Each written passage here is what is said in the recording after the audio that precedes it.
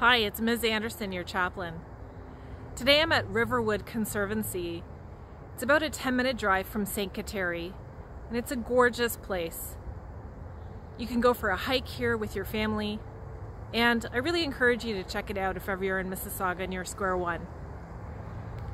Last year we took all of our grade 12s on retreat here to Riverwood.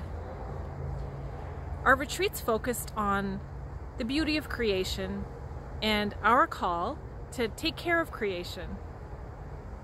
Pope Francis wrote a beautiful encyclical called Laudato, which is all about taking care of the earth. We're in a climate crisis right now, and so many people seem not to care. One of the great things that we've learned during this pandemic is that we can make a difference. It's one of the silver linings in this really sad and unfortunate time. We can make a difference to change our carbon footprint, to reduce our impact on the earth. Think about all the people who have been commuting less and working from home. All of you who are doing school from home virtually. We've made a huge impact in a positive direction for our earth and for the future. And so today, I want to encourage you to remember that it's still our responsibility, pandemic or not, to take care of this earth, to take care of each other's health. Everything is interconnected. Our health and the health of the earth is one and the same.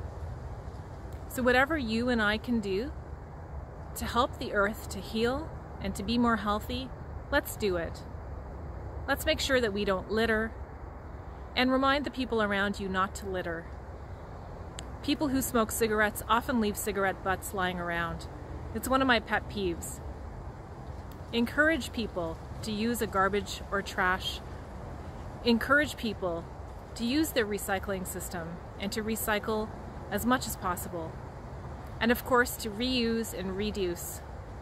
One of the great things about being virtual is we can literally wear the same clothing every day and no one will notice.